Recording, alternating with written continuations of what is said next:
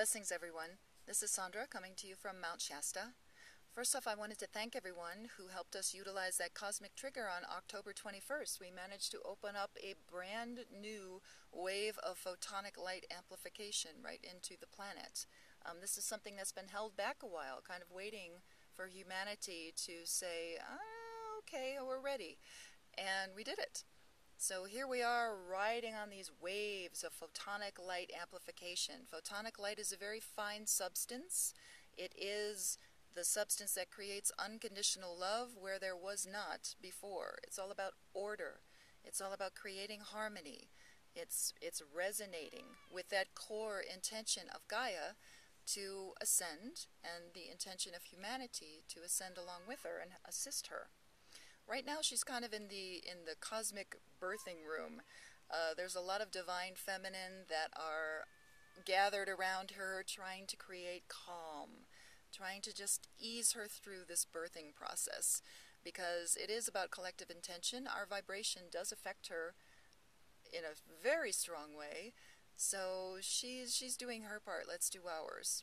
We have another trigger coming up on the 11/11 and some events in November that I wanted to mention. So the 11/11 for a long time has been a trigger for people to awaken. A lot of people have been seeing 11/11 for years, and here we are in blessed 2012, and as much as it is about 11/11 on December 21st, it's about 11/11 the day, the hour, as we prepare for this wave after wave of photonic light amplification coming in, and now we're going to get the full blast from our galactic alignment. So on November 11th, it's very important to gather.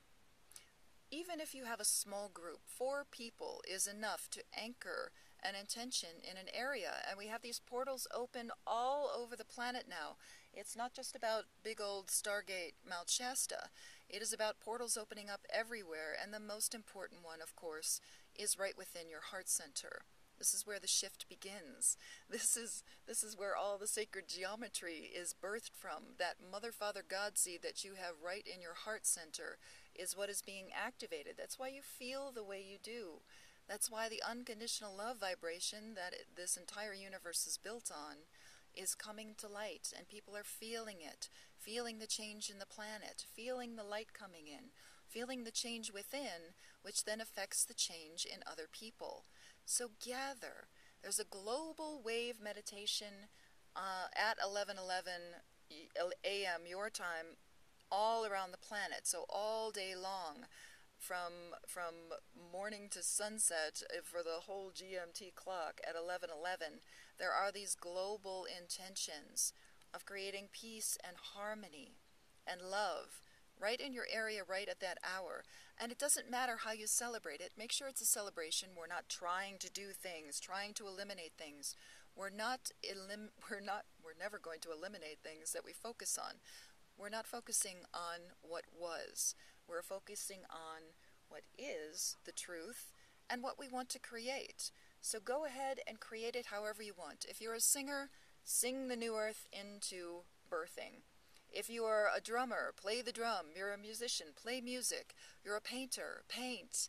If you're a writer, write something, share it with people. Talk, meditate, chant, drum, make some noise.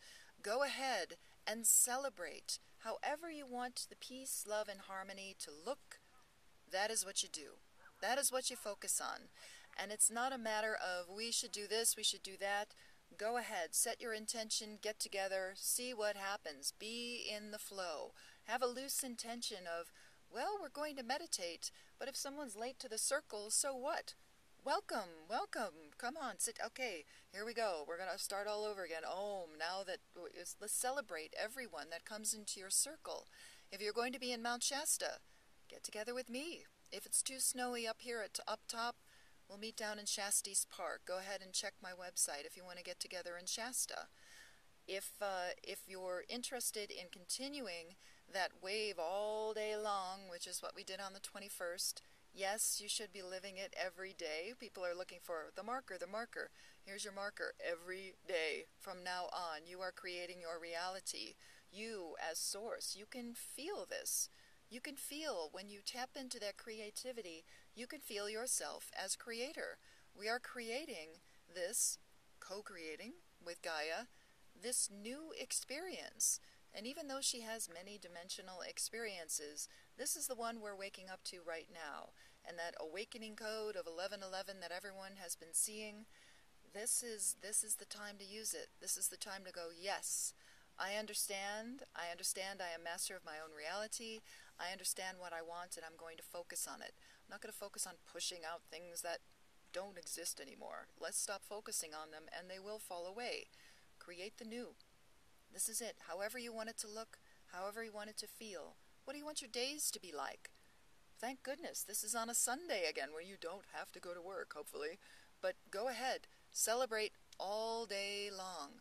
1 o'clock, there's a do as one meditation, chanting, singing, not just sitting and being silent. If you want to do that, thank you. Beautiful. Be in that peace and harmony.